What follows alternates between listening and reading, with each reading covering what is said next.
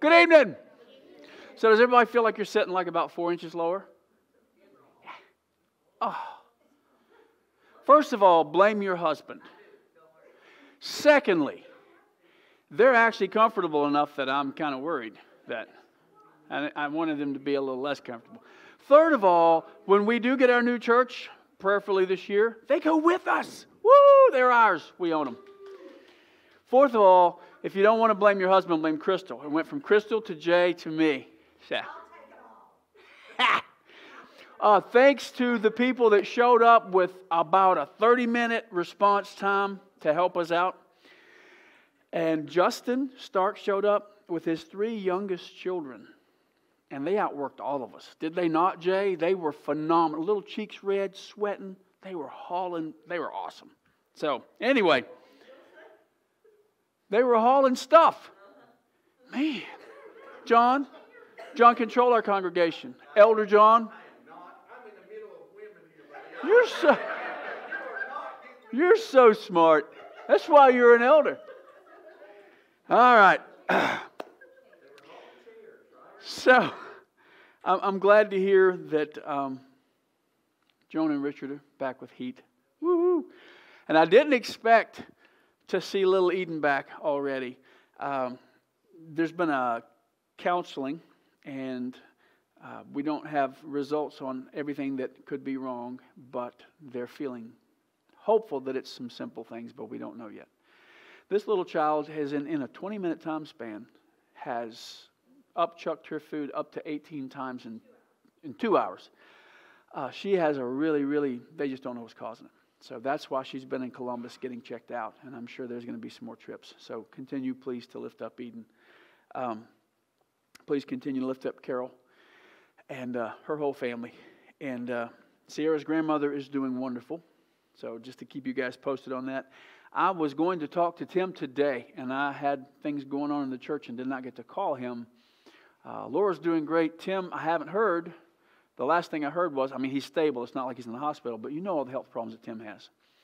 And he's had some really bad virus on top of that, and it has hit him really hard. I won't give any more information than that, but it takes a lot to make Tim go down. And so he's not been doing well.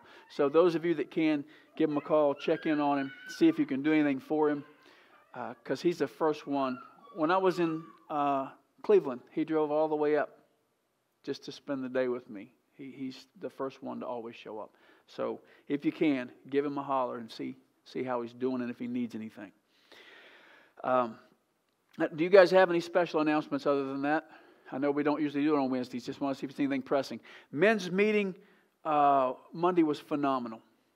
And much appreciated to all who came. Very unusual meeting and awesome meeting. We all sat around a table for communion, and there were 12 of us, so it was biblically perfect. So I'm wondering which one's going to stab me in the back today. So.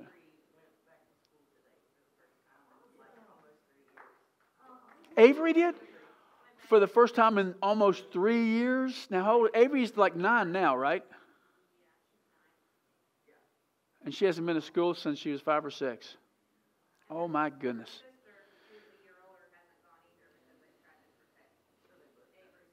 So they both got to go back. So is her sister older? A year older. Wow, that's precious. All right, good deal. I want to also lift up, put the names out there, and I ask you guys, lift them up. Take prayer time so serious. David Robertson, Mike Spencer, Jim Gabehart, Linda Painter, Cecil Wilkes, and Marva Ledbetter. Haven't heard anything from Marva yet. She got her test this week, but it's going to take a while for them to get back. But if you'll stand with me, we'll open in prayer. And we'll jump in. And y'all are just old fogies that don't like change. Just give this a couple of weeks and you're going to love our chairs. And if you don't, I'm going to play the Zeshan video over and over that shows them sitting on each other's legs in the floor and having a good time worshiping. No guilt needed. You know what? It's a no-win situation because if I do, you're going to fuss at me as a nurse. And if I don't, you're going to make fun of me. So, wow. There was a pastor that I just heard this week that said he loved talking to the camera only because he didn't get heckled. I don't know, but I'm beginning to feel it. So, all right. Thank you guys very much for being here. Wednesday nights have just become a wonderful, sweet crew, and I appreciate you guys getting out here. All right? Let's pray. Heavenly Father, we come to you now. Lord, help us all put everything away. Not one other thought in our mind. You're the God of the universe who has put us first. Help us now. Stop everything, and through your Spirit, through the help of your Spirit, put you first. I ask you, Lord, just help us to be your servant. Help us to be where you are tonight. Hear what you have to say. Apply it to our hearts. And help us, Lord, through the Spirit to just draw near, sing from our souls in communion with you, being one with you. And Lord, we lift up our brothers and sisters to you first, starting with our sweet little Eden. And Lord, you have brought Maddie and Eden and Dakota through so much. And they've, through your power, stayed so faithful and trusting to you. And I ask you, Lord, give Maddie and Dakota emotional strength and give them peace and give them trust in you. And I pray that we find out what's going on very quickly. And I pray you'd put your hand on this little girl and she wouldn't even have to be touched. And Lord, I lift up Avery just in praise to you. So much that you've brought that family through. We praise your name for all you've done and we ask your continued blessings. And Lord, for everyone on our list that we just mentioned by name, I ask, Lord, that you move in their life. I know that you hear our prayers. We claim the name of Jesus Christ. We claim the blood of Jesus Christ.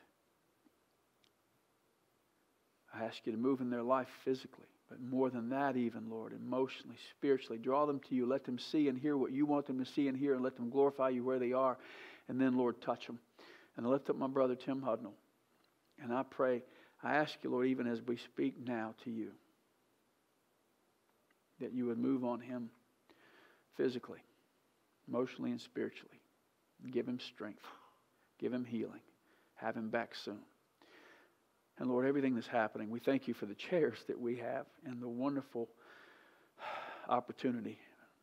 Lord, I ask you for the building that we're working so hard to get into. It's just a building. I just ask you from the bottom of my heart that it be done in your time. But more than anything else, that it be done because we hear your voice and because it's done in a way that you are honored, that you are glorified, and we know that it was your hand that moved, that caused it all. Because, Lord, we know this is our church, the people here. And I ask for this church, my brothers and sisters, I ask you to protect us, keep us in unity, keep every heart here humble and passionate for you. I pray, Lord, you'd use us more. I pray you'd let us find your will more. Let us step out more. In Jesus Christ's precious name. And they all said, amen.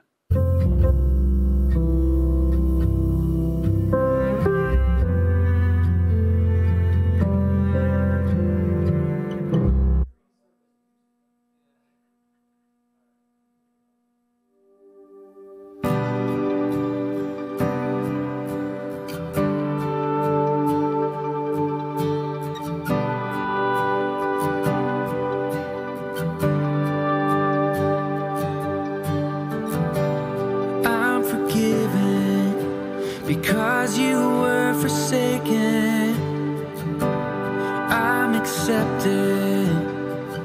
You were condemned, and I'm alive and well. Your spirit is within me, because you died and rose again.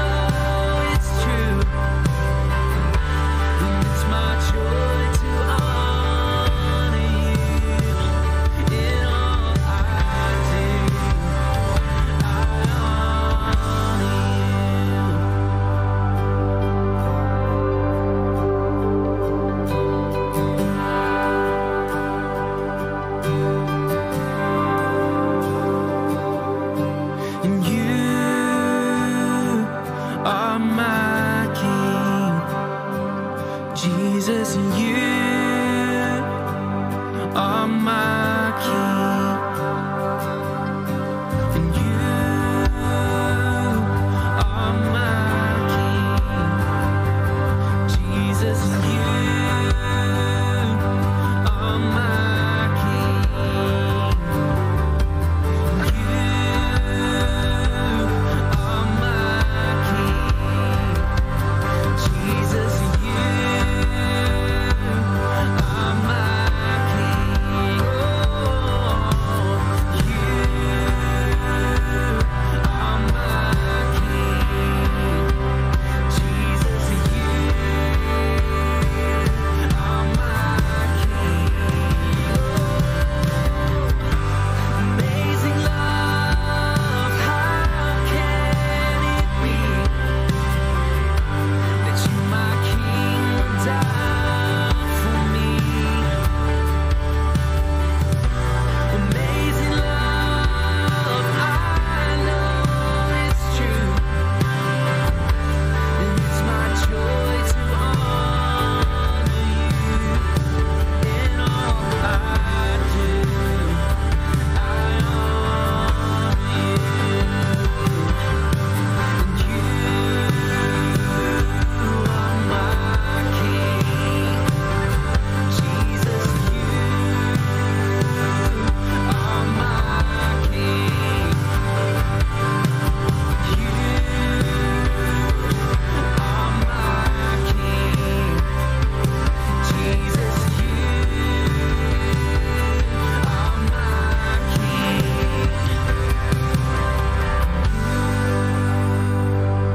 Are my King. Jesus, you are my King. And you are my King. Jesus, you are my King.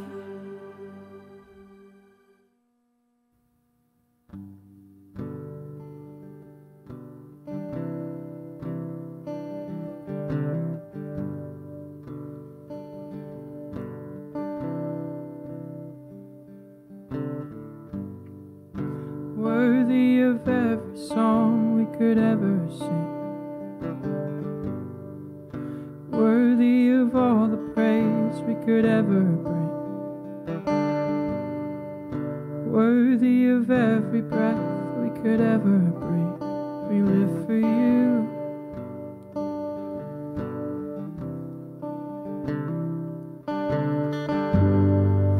Jesus, the name above every other name.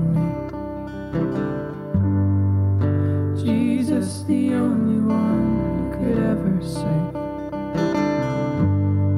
You're worthy of every breath we could ever breathe. We live for you.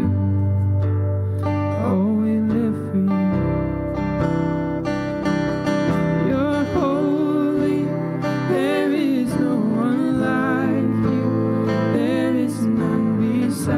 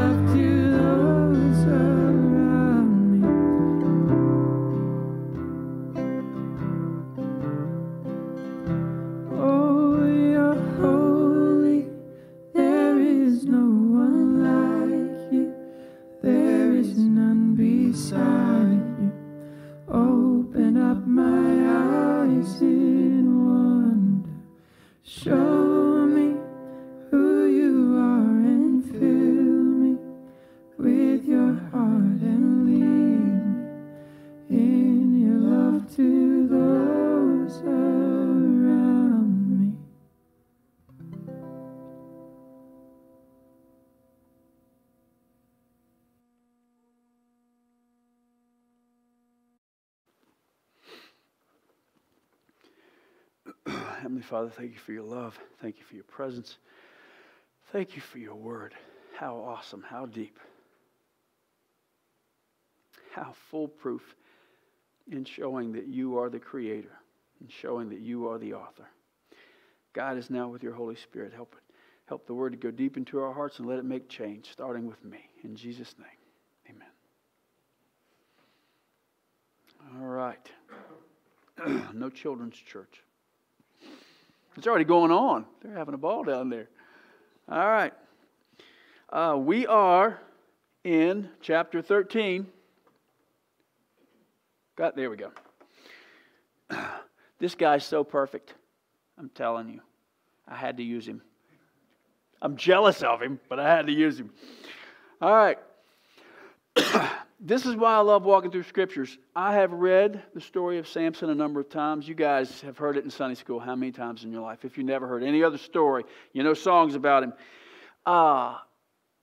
In studying this and spending the time, boy, God's shown me some things already. I'm just loving it. So we're going to jump right in. We read the very first verse in chapter... John, why are you staring at that so hard? That's what you'd look like if you let yours grow out. I can tell it's that thick. All right. We read the very first verse of chapter 13. So we're going to jump right in, and we're only going to do the one chapter. And we honestly should be done right about time or a little early, but I'm not going to guarantee it. Here we the Philistines. For 40 years, one of the longest periods they've been under control by anybody. And the Philistines are some tough peeps. And I'm not going to go through it. We spent almost all of the second half of last week giving you details about them. Some of you were not here, so I'm just going to throw out the skeleton. But we needed to know because we're going to deal with them so much from this point on. They were powerful seafaring people, almost like the Vikings. Okay, they came in from southern Europe and the Greece area. And they settled in along the southwest coast, okay, about the time the Israelites were coming out of Egypt from bondage, okay? And so they were getting established when the Israelites hit the scene. So they both came from other areas. Now, these are real pictures of things that have been dug up from the Philistines. They developed the technology of iron. They could smelt, and forge iron well before anyone else in the area. So that gave them an agricultural advantage. That gave them advantage on equipment, and it especially gave them an advantage on what? Military. Because they could do iron chariots and swords and spears. So they were way ahead of everybody. Okay, now, this is where Samson comes from. He's from the tribe of Dan, and he comes from a city called Zorah. And he's the last judge in this book, but there are a couple of more judges we'll cover in 1 Samuel. But he's the last one in this book, and there's a lot of time given to him, and there's a reason. Now, how many of you remember stories about Samson from Sunday school? And to me, he was, if you're a Christian little boy, Samson's Superman. He's the biblical hero that you can just be all excited about. He's more like Deadpool, if you're into heroes. He's the anti-hero. He's the guy that screwed up in every way conceivable, and God used him anyway. So I can kind of relate to this guy, but he's not standing there in his blue tights and a red cape. He's got issues, okay? He's a very complex character, and it's going to be so awesome and intense studying him. All right, and we're just going to get in basically his childhood. Even though he failed so much, God still used him powerfully, and we're going to learn some of the reason why tonight. So we're going to jump on in, and we're going to hit it. And I have allergies, terrible, so I'm going to be sneezing and snorting, and it won't just be because I'm crying. All right, here we go. We made it to verse 2. Are you ready? We're going to go faster. All right. Now there was a certain man from Zorah of the family of the Danites whose name was Manoah, and his wife was barren and had no children. And the angel of the Lord appeared to the woman and said to her, "Indeed, now you are barren and have borne no children, but you shall conceive and bear a son." Now I want to stop right there for just a second. Manoah and his wife appear to be part of the small group that actually still followed God like they should at that time.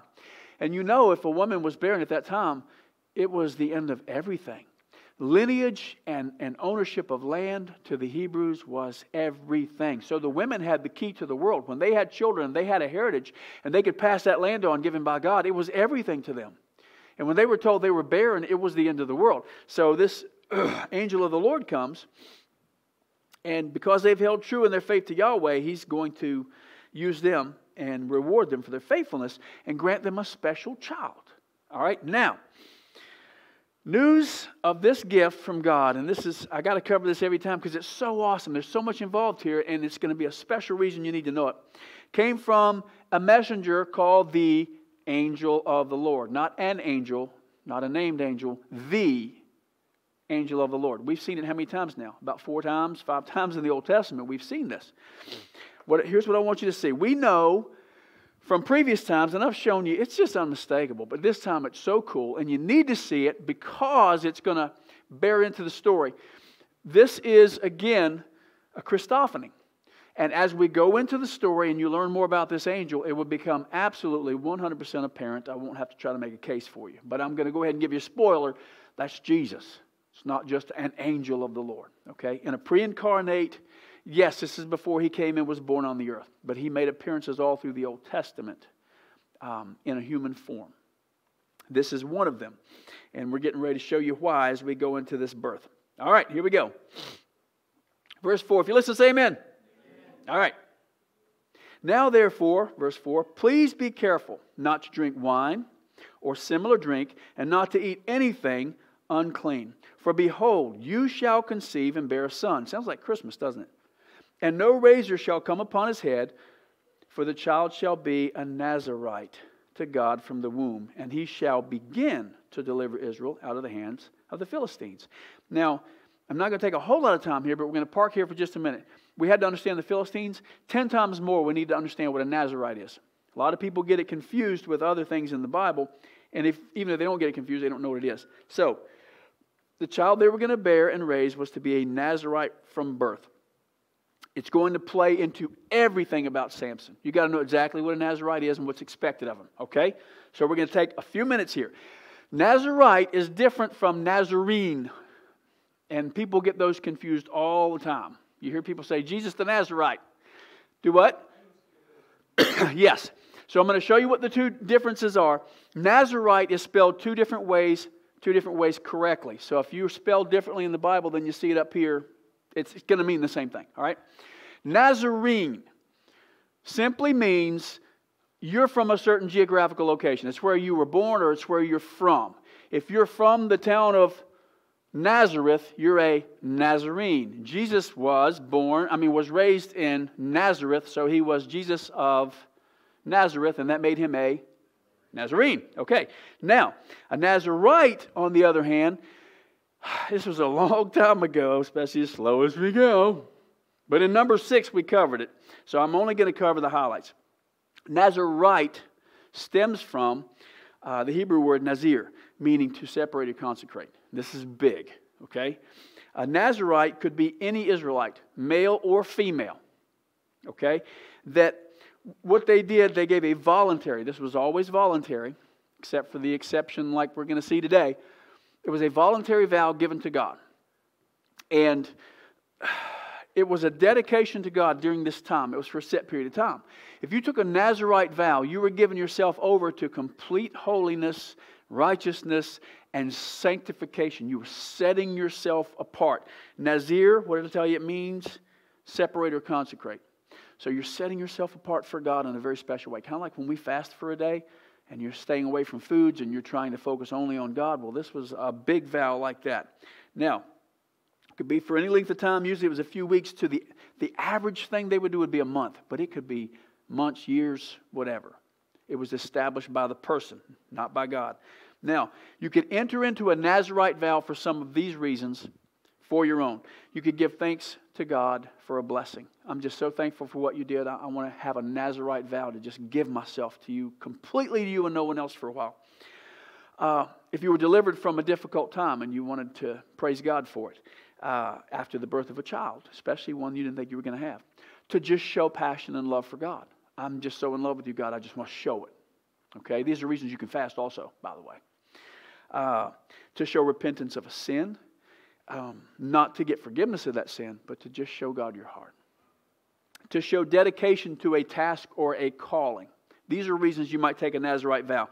Now there's 5 basic steps, well there's 3 basic steps, but then you got the beginning and the end that have to be done right. So there's 5 basic guidelines and steps. We're going to cover them because it's going to help you to make a lot of sense of everything that happens through the whole story of Samson. And it'll only take us just a second. So the first thing is you have to, Numbers 6:2, make the formal swearing of the oath. Lord, I come to you. Here is my reason. Here's what I vow to you. Here's how long I vow it. And this is why I'm doing it. And you basically start by consecrating yourself to God with the vow. Okay? Step number 2, you have to abstain from, and I won't go back and read the whole chapter to you because it's a lot in it. But here's the outline. Okay? First thing is you abstain from wine or any other fermented drink. And you abstain from vinegar, from grape juice, from raisins, from anything that looks in any way, shape, form, or fashion that could ever be alcohol. You just stay away from it. Okay? And that was to keep you from being in a lot of social atmospheres and obviously from getting the joy of having alcohol, because you are to abstain from the world, even abstain from these social pleasures, because you during this time would be totally focused on nothing but God. I'm not going out to eat with you. I'm not going to have a good time. I'm not going to watch TV. I'm all about God right now. That's basically why they were doing it. Make sense? All right. Because remember, they didn't have grape juice. Grape juice lasted about as long as you could set grape juice on your counter. They had wine, and that was all they had. So if you weren't having wine, you were having water. That was pretty much it. Okay. Now, so that was the first thing. Second thing, I don't have a problem with this. I'm in a permanent vow. You don't cut your hair. Okay? I take a new vow every day. All right. And you don't cut your hair. That's number 6:5 for the duration of the whole vow. It was a sign to the world that I am set apart for God. During this time, listen close, I'm trusting in God's will and God's way, and I'm walking in God's strength. And the hair was a visible sign that you were set apart, and it was a visible sign of how long you had been doing it, right? My vow has been very short, just a few minutes ago. So, now, that gives you a little hint as to why Samson's strength was in his hair. And you see why I'm so wimpy. All right. Next, they were not to touch or go near a dead body. Not a human dead body, not an animal, not anything. Okay? If a family member died while they're in a Nazirite vow, they can't have anything to do with it. They just have to say, sorry, Mom, bro, go give my condolences, because they can't have anything to do with it. And that's just to say, I am set apart to the incorruptible one right now. Death shows the corruption that sin brought.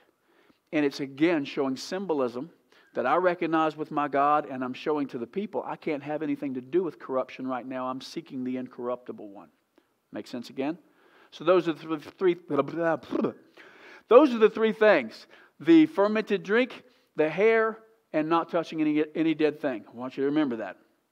Now, after that's all done and they've ended their vow, they have to do it properly. And I'm going to tell you what, we went through all the sacrifices and offerings back when we were going through Exodus, Leviticus. I don't think there's one that they miss. At the end of this vow was so expensive that poorer people that really felt led to do a Nazirite vow actually had people to sponsor them to help them pay for their ending offering. It was such a big deal. Okay? It wasn't to be taken lightly. So at the end, they would go to the door of the tabernacle if they were close enough to travel to it. Sometimes they couldn't. But if they could go, they'd go to the door of the tabernacle. They would offer one male lamb as a burnt offering. Listen to these offerings. Those of you that were with me during this time, you'll see how many we hit. One male lamb for a burnt offering. One female lamb for a sin offering. So we got a burnt offering, sin offering. That was to be eaten by the priest. Then one ram as a peace offering, that's a kind of a fellowship thing between them and God. And the family would eat part of that one before the presence of God. Then they would offer unleavened bread and wine, which was a grain and a drink offering. So you got burnt offering, sin offering, peace offering, grain offering, drink offering. Right? And then at the temple door, they were to shave their head, take the hair from their head, and during the time that the peace offering was being burned, they were to put their hair in the fire of the peace offering. It was the fellowship. That was the big fellowship offering with God. What that did was, the hair length symbolized their sacrifice of time. This is how long I've done this, right? So that's showing the sacrifice of their time, how long they've been consecrated. It's thrown into the fire and it's burned up as well. Then after you do all that, they offer a wave offering. And at the end of that, then whatever else they promise to God, some people promise even more for different things they're going to do or give, then you're to give that. If you got anything left after that, that's awesome. But this is like they're hitting every single thing they could hit. So it's a big deal. There's only 3 times in Scripture that the Nazirite vow wasn't just given by choice for a set period. 3 times in all the Old and the New Testament. Wow, is it that boring in here? Who's doing it? Joan, you're the only one looking down. I love you. Hey, at least it wasn't my phone this time. So, I'm always happy it's somebody else. You could get a different ringtone at church, though, because that really plays bad on me. Just saying. Richard told you to do it because I was talking smack to him before the service. So. At the end of the vow, it doesn't specify. We would have to go into the Talmud probably to see what they did historically. I would say they probably cut their hair to a certain length, maybe back up to where they started from. That is not in stone. Because I asked the same question and I went to a lot of sites and I could not find an answer. So my thought is they probably cut the hair back to where it started. If you do a permanent vow, it's not in Scripture. Since you brought it up, I'll go ahead and say this. Such as Samson. He was a lifetime Nazirite, right? So where would his hair get to? So it's not in Scriptures, but the Talmud says, the Mishnah, that those who took a lifetime vow as a Nazirite, they were allowed to cut a certain amount of hair that was approved by the priests once a year. So you grow your hair the whole year and you could cut a certain amount off, but it had to stay a certain length to show. So I would assume, traditionally at least, that the women would be doing the same thing. Because you wouldn't want to cause one problem while doing something else. And if a woman shaved her head and her head is her glory, right? So I think they would just cut it back to the length with which they started the vow. If we find out different, I'll let you know. I did try to find the answer to that, but I couldn't get it. All right. Good question. Now, in the Old Testament, it was Samson and Samuel. Those were the 2 lifetime Nazirites. Okay? In the New Testament, who was it, guys? Come on. John the Baptist. Lifetime Nazirite. All right? Now, they spent their entire lives consecrated to God, and it started in the womb. And Paul actually made a Nazirite vow in the book of Acts. I want you to listen closely. It goes that far forward. And that confuses you because we say, hey, he's not under the law, right? Acts 18:18. So Paul still remained a good while. Then he took leave of the brethren and sailed for Syria. And Priscilla and Aquila were with him. He had his hair cut off at Cenchrea, for he had taken a vow. There's only one vow that makes you cut your hair at the end. Okay? Now, he didn't do it to keep the Mosaic law. Just like when he got Timothy as one of his disciples, he didn't get Timothy to be circumcised to keep the law. But what he was doing, he said, we're going to the Jews. We're going to minister to the Jews. We don't want to walk in being an offense to them. Be all things to all people, as long as it's not taking away from the story of Christ, right? So he took that vow. If you go back and read it, it actually explains it in Acts. Took that vow. He got Timothy to be circumcised, just so he wouldn't be offensive to the Jews who were Orthodox that he was going to try and witness to. But so you actually see a vow all the way up into the New Testament. Now, this is so cool. It says Samson will begin to deliver Israel, obviously, because we know he won't finish it. But this is what I studied, and I'm sure that I could find someone out there, if I studied enough scholars, that will talk about this. No one has, but it's so apparent, and it was so awesome that I just want to bring this out, and I think that you're going to see what I'm talking about. All the other judges, and if we don't get any further than this, it's okay, but all the other judges, it's kind of the same pattern. Samson comes along and everything changes. He becomes a lifetime Nazirite. That's a really big change from what he did with any of the other judges, right? Does God do anything by accident? If something changes in Scripture, and it's a very blatant and open change, is God trying to tell us something? Does He waste a page of Scripture? No. So you got to stop and say, what was God doing here? And on top of that, He takes the most sacred vow that any judge could take. He actually consecrates Himself physically, openly to the public, in front of the world, to God, and says, I give you my everything. I'm going to be your righteous, holy person for life. Guess who screwed up more than any other judge? Nightmare, right? So number one, why did he become a Nazirite? Because no one else had to. Number two, why did God cause him to be the Nazirite when he was the biggest screw up and would make the biggest fool of the whole situation? Well, stop and think about this. This is what I believe with all my heart. Compare, this is the last time that a judge delivers them, right? Compare Samson to the nation of Israel. And who's God trying to jerk a knot in? Who's God trying to use everything as a picture and an illustration and a design to teach and grow Israel? It's God. All right. Samson starts by being consecrated and set apart while even still in the womb, right? But he had parents that were barren. They weren't going to have children. Their lineage was going to stop and there was no hope.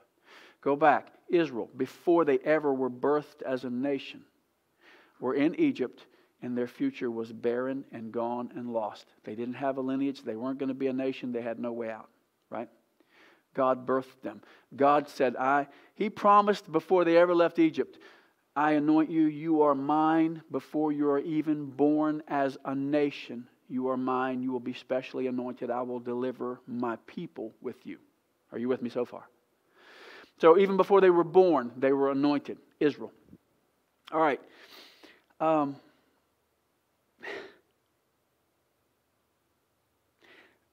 Israel, its whole time, God said, I set you apart. God said, I make you holy. You aren't deserving. I did it before you were a nation. I made you a nation. I made you holy. You're specially anointed. You're powerful because of me, right? But what did Israel, the most blessed and righteous nation, anointed nation of God in the whole world, who looked worse to God than anybody? Who screwed up in every conceivable fashion? Who was full of lust and greed and hatred and unforgiveness and rebelled and did their own thing even though they were anointed? Israel.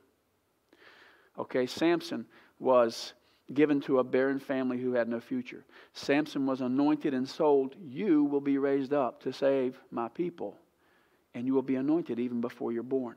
And then he took that anointing. He was the special, the chosen one, like Israel was the chosen nation. And he screwed up in every conceivable way. Israel had no enemy that could not be defeated on the outside because God always did crazy things, did He not? But they fell apart because they fell from the inside. Samson was too powerful to be beaten by anyone on the outside. Why did he fall? Because he fell inside in his righteousness to God. And every single thing. And then catch this. God used him anyway because He said, I've anointed you and set you apart and I will use you. Right? He used him to free the people anyway. But because Samson fell in his own sin, it cost him and everyone in his life dearly. But God still said, I anointed you, and for my name I will use you to save my people. What happened with Israel? Israel fell apart, but He said, I've chosen you. I will use you anyway. But it cost Israel greatly because they sinned against Him repeatedly. Do you see the complete parallel? It's a complete parallel. Samson was set apart just like Israel. He was the chosen one, and he fell and he let God down in every way, just like Israel. But He still used Samson. And He still used Israel. It's pretty awesome. God's Word is awesome. And it's... We'll get to that. You are exactly right. No, give her a high five. Give her a high five. You are awesome. Did everybody get that? People out there didn't get it. Crystal, the keeper of the seats, said, and Samson's death redeemed all the people. He sacrificed himself in the end to save the people. So all I can say about that is booyah. Very well done. All right, now, where in the world did I leave off? I got so far into that. Okay, here we go. Now, verse 5. Boy, I just take too long. But how do you get through this fast? Verse 5. For behold, thank you, Crystal, that was awesome. For behold, you shall conceive and bear a son, and no razor shall come upon his head. For the child shall be a Nazarite to God from the womb, and he shall begin to save and deliver Israel out of the hand of the Philistines. So the woman came, the wife, and told her husband, saying, a man of God came to me, and his countenance was like the countenance of the angel of God. Very awesome. But I did not ask him where he was from, and he did not tell me his name. And he said to me, behold, you shall conceive and bear a son. Now drink no wine or similar drink, nor eat anything unclean, for the child shall be a Nazarite to God from the womb to the day of his death. Now, she didn't ask him his name. He didn't tell, but she said, I really didn't have to because he was so awesome. I kind of knew. Okay? She was told not to eat or drink anything while pregnant. Why? Because if you eat or drink something while pregnant, it's going to touch the baby from the inside. And he was considered anointed and filled with the Spirit as a Nazarite from his conception. The whole time she carried him, she wasn't separating herself and not drinking and not eating for her, but because there was an individual person inside of her that couldn't be touched by what she ate or drank. So if you have any doubt as to when God calls you a person, you need to just go read this one scripture. I understand the world getting confused. I understand the world going where they're going. If they don't know God, they don't believe in God. But if you call yourself a Christian, you cannot read scriptures like this and stand anywhere near saying it's okay to have abortion. Those people have made mistakes just like we have. And many of us have made that mistake inside the house of God. You love them. You go on. God forgives and you love yourself. But you don't call a sin okay just to make someone feel good. And verses like this show you, if God said, woman, don't do it because that guy is my guy, that guy that was just conceived, so you don't put anything in you that's going to touch him because it ain't about you, it's about him. Same thing. If you're not in danger and that child is there, it ain't about you. The child is there now. It's about them.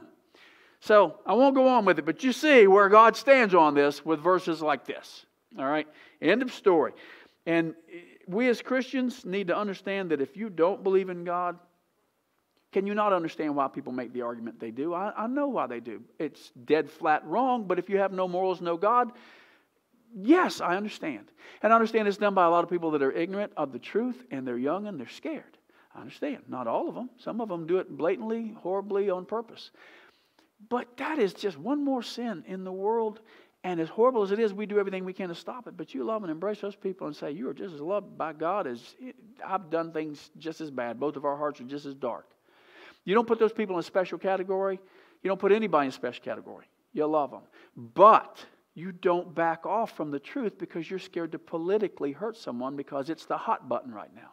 You stand firm wherever it takes you. But you better stand firm in love. Because God stands firm with you in love. So, enough said there. We're going to move on. Verse 8. Then Manoah prayed to the Lord and said, O my Lord, please let the man of God whom you sent come to us again and teach us what we shall do for the child who will be born.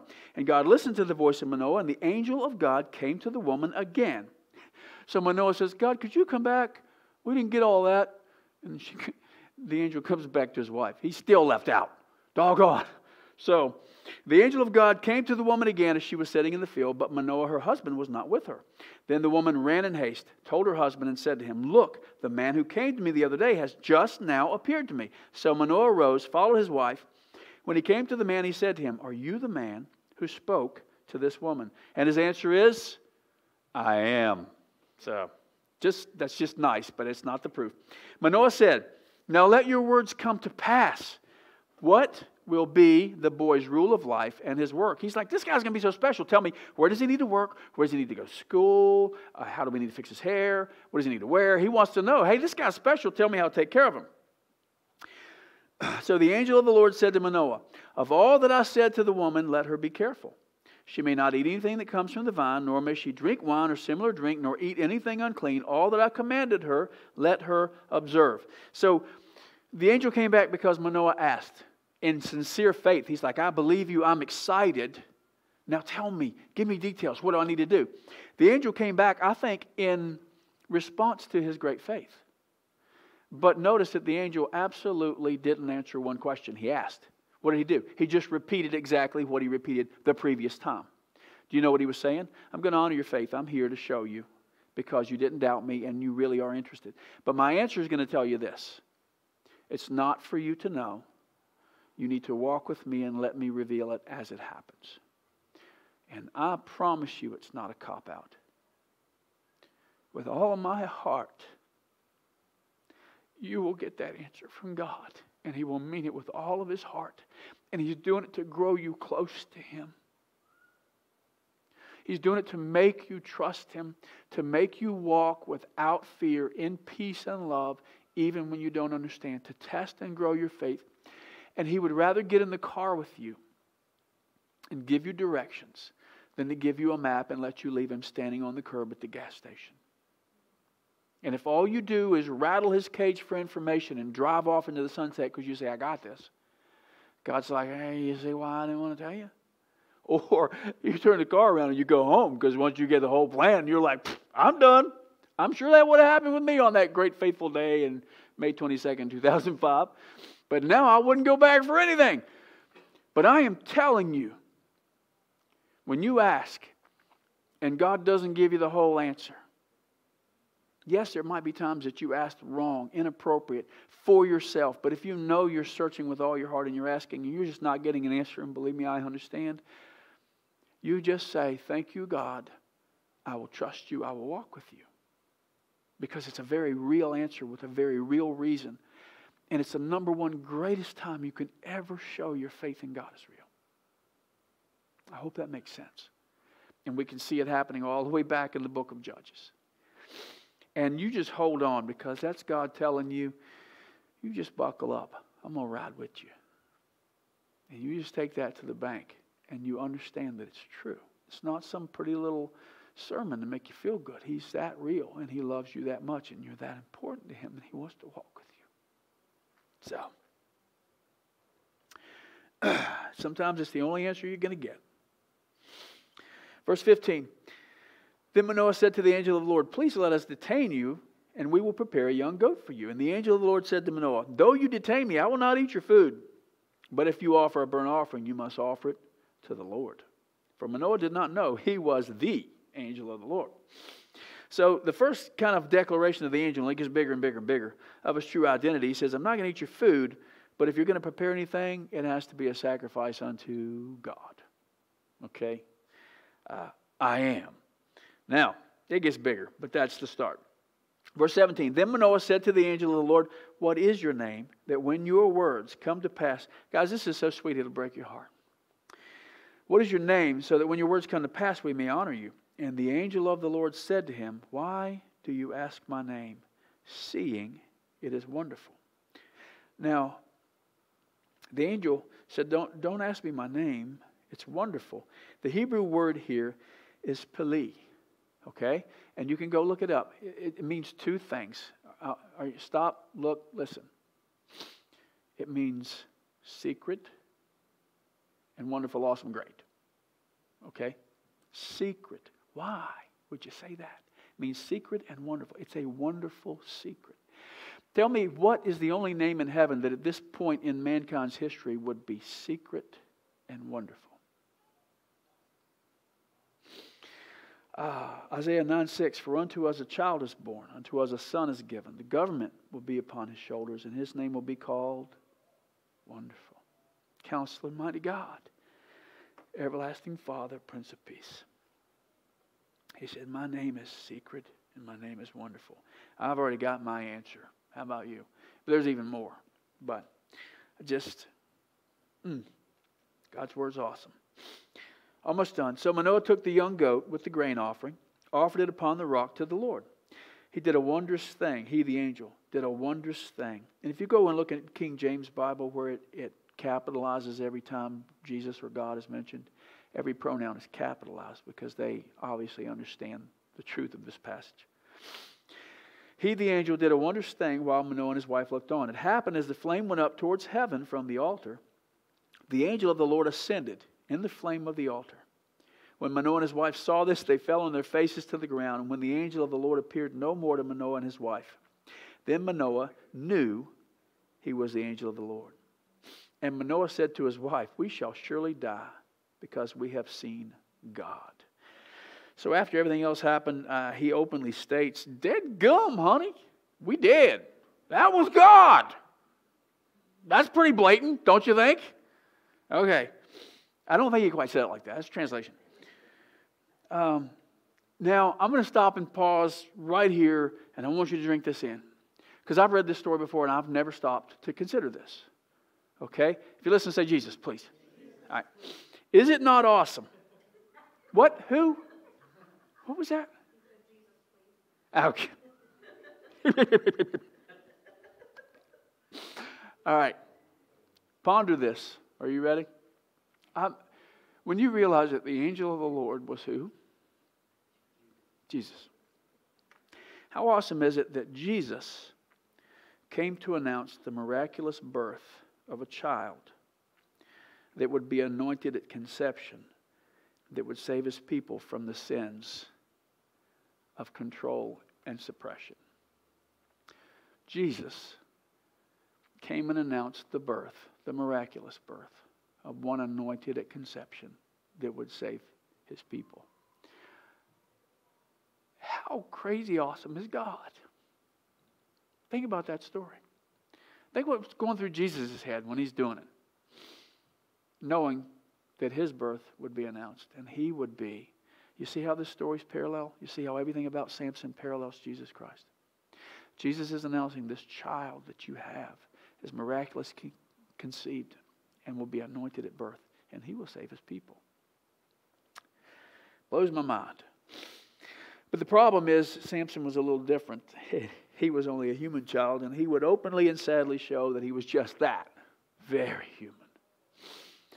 And all his faults that would follow him, God would use him. And now we kind of get an idea why.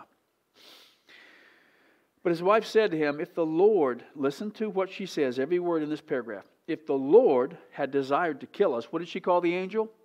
Openly? The Lord. He would not have accepted a burnt offering. Who accepted it? The angel. And a grain offering from our hands. Nor would he have shown us all these things. Who showed them? Nor would he have told us such things as these, as this time. So we see, obviously, those are the nails in the coffin. She's just calling it outright. So the woman bore a son, called his name Samson. And the child grew, and the Lord blessed him. And the Spirit of the Lord began to move upon him at Mahaneh Dan, between Zorah and Eshtaol. Now, early in the life of Samson, it says between Zorah and Eshtaol, the Spirit was already working. I don't know whether it was working, giving him his desire to free them from the Philistines, or whether it was working to show his strength and his power and his courage and his might. I think that he was beginning to see and feel that power from the Spirit, because when he came across a lion, he knew what he could do the very first time. And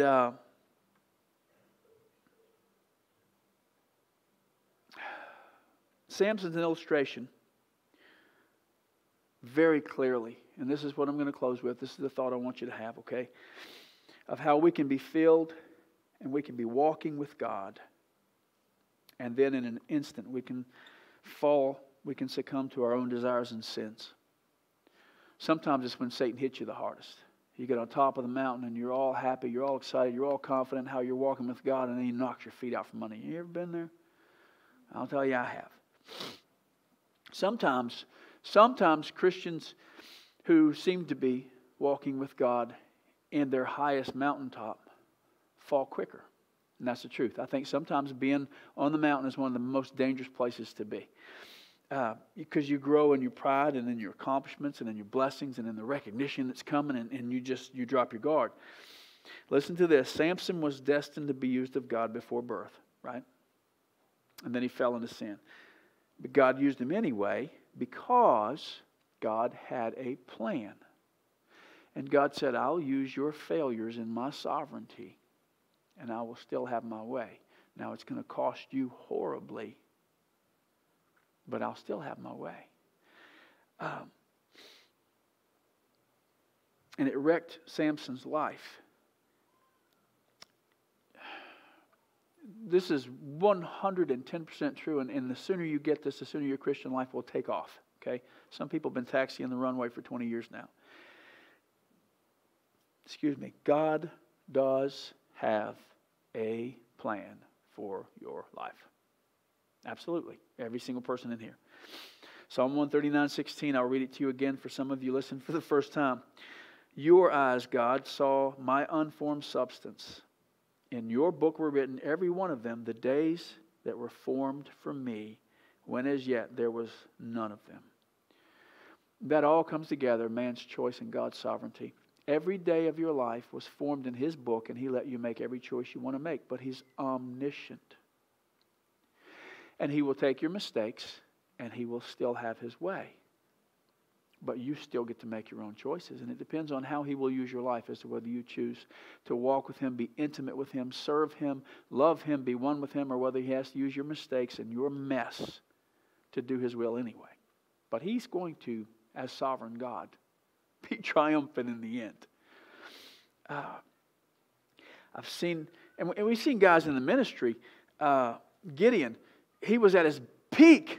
God was using him, and then what did he do? He went and made a golden ephod for $1.2 million and then kicked back like a king. David, awesome guy. At the pinnacle of his career, God made him the most successful king ever. And when did he fall? When he was feeling good and self-righteous. You see it everywhere. It happens in ministries that are big and on TV, and you see them, and they just...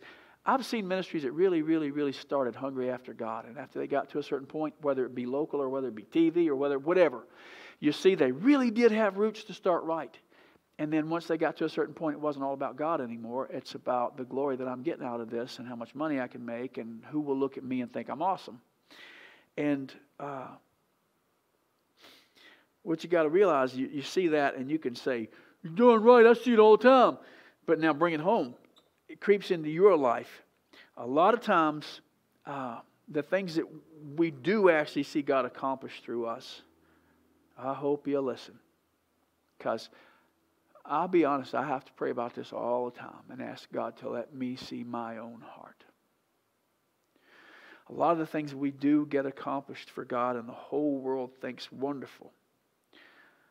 When we stand before God, and He looks at those accomplishments at the Bema seat when we're going to be judged to be rewarded. A lot of the wonderful, righteous things that you did will be burned away. And you're going to stand there and say, what? 1 Corinthians 3:13. Each one's works will become clear, for the day of the Bema seat, will declare it. Because it will be revealed by fire, and the fire will test each one's works of what sort it is. If anyone's work which he has built on endures, he will receive a reward. If anyone's work is burned, he will suffer loss, but he himself will be saved, yet so as through fire. If what you're doing for God is not an attempt from the bottom of your heart, this is where prayer time, this is where drawing close to God counts. Because you can't do it on your own. It'll just happen. If what you're doing for God is not an attempt to just be His humble servant and to please Him and glorify Him. If everything you're doing doesn't have that motivation where you're walking so close with Him, everything you say is, God, I just want to be where you are. I just want to be one with you. I don't care what we do or where you take me or how hard or how easy it is or how big or how small it is. If I could just know that it's really what you want and it's going to bring you glory in the way you meant, take me there. Let's do it. And then if you give a cup of cold water, you will get great reward because your goal was to serve Him. But if it comes down to it wasn't big enough, I didn't do enough, I didn't get enough recognition, or your whole motivation for getting into it was to be looked at before you started, or after it happened, you felt like you were doing it for God, but then you felt all let down because nobody shook your hand, patted you on the back, which I see all the time. It's the number one reason people quit after they start volunteering. They didn't get enough praise. Sometimes, and my personality, you guys know me. My wife says, you just look for something good to say about everybody. I'm like, honey, it's real. People have good things about them, and they don't hear it enough. And I want to tell you because you need to hear it. But I'll sometimes withhold, and it's so hard for me. I'll withhold a compliment when somebody does something, and it's hard because I don't want to ruin them. And then I'll see if you're going to stick around. Fourth or fifth time, maybe I'll start patting you on the back. Otherwise, I was just testing your butt. Let's see how you do. It's biblical. But if you don't do it for that reason, if you don't do it for that reason, He doesn't need or want your service. Because He can do it by Himself without any of us. And He can do it with somebody else. The only reason He's using it is why. I've told you 1,000,000 times.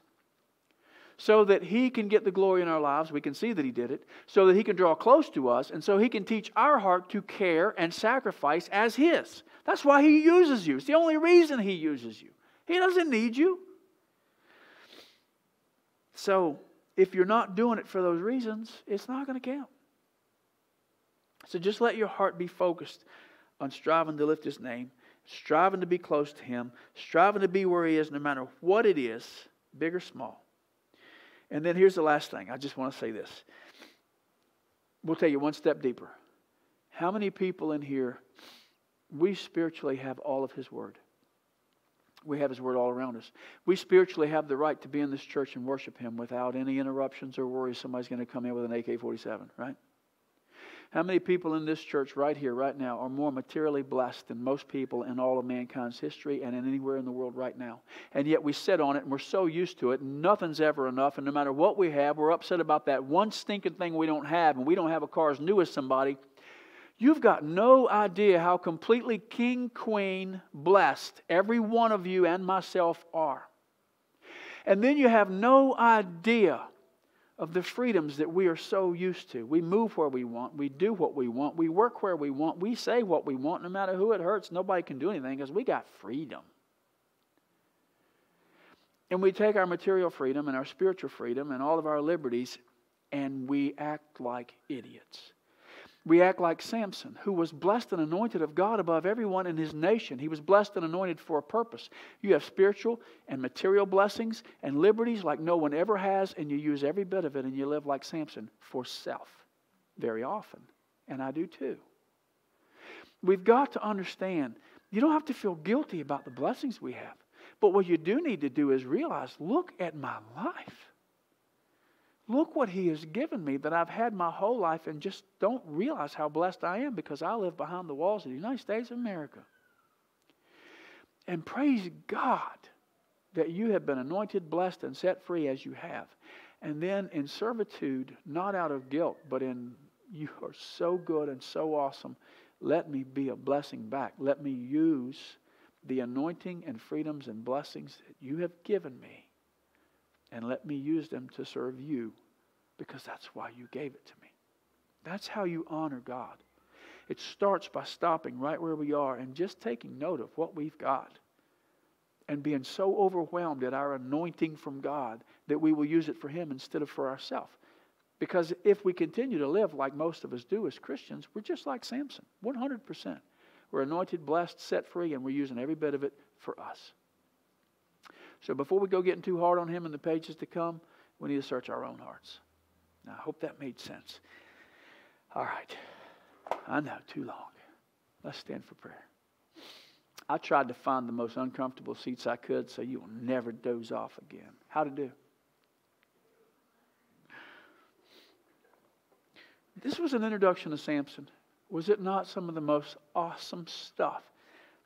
God's Word is real. When you find stuff in a simple passage like that, that's that powerful, and that revealing of the mystery, one piece of the mystery that man shouldn't have known about, that was long ways away, and we just catch little pieces of the mystery that show that God was dropping nuggets, and only God could have done it. Every time you open the book, you find His fingerprint, and you find Jesus.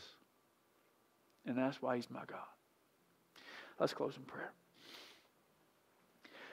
Lord, we praise You for Your goodness, praise You for Your love, Your long-suffering, for Your creativity, for Your wit, for Your imagination.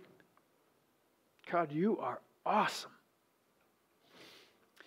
Let us see you with all the personality. You're not stoic. Let us see you with all the personality and the richness. Let us know you want to razzle-dazzle us. You want to show us who you are and how you think and what you're about. You want us to see your creativity and your secrets and your mysteries that only the Spirit can reveal. Lord, help us be thankful for what you've done for us and the anointing you've given to us. And Lord, more than that, let everybody in here, starting with me, realize the anointing that you still have waiting. And all we have to do is realize you want it.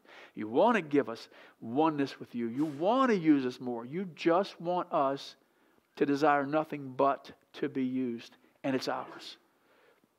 Help me see that more and more. Let this church learn it until you set us on fire and you do things with us we never dreamed. And you can, and you're waiting. Let us answer the call in Jesus Christ's precious name. And they all said, amen.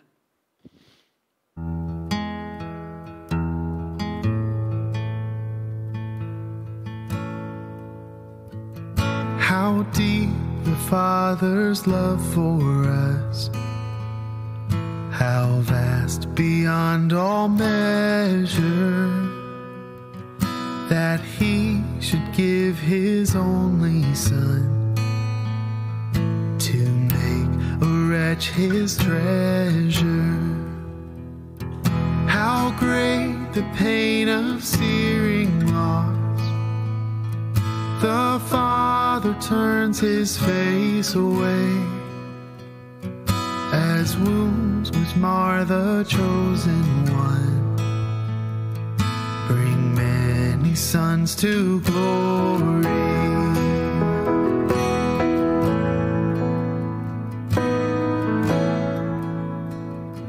Behold the man upon the cross, my sin upon His shoulders. Ashamed, I hear my mocking voice call out among the scoffers. It was my sin that held Him there until it was accomplished. His dying breath has brought me life. I know that it is finished.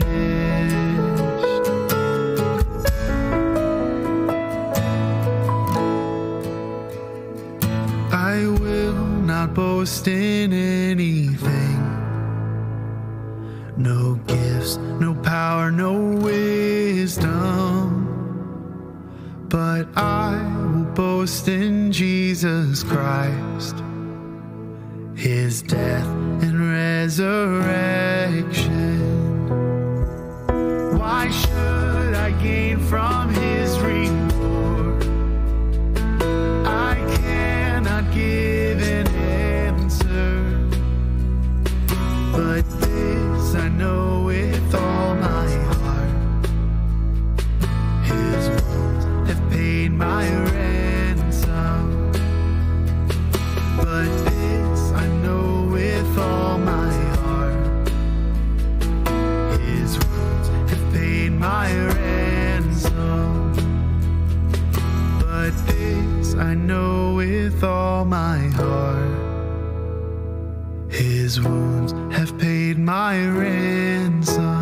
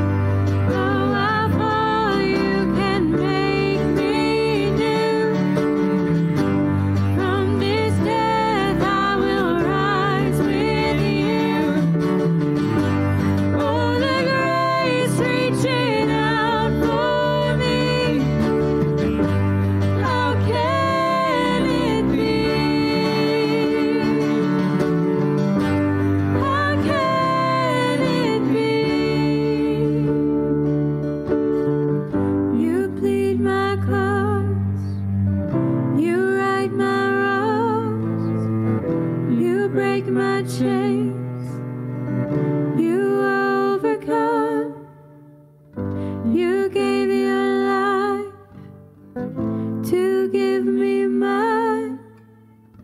You say that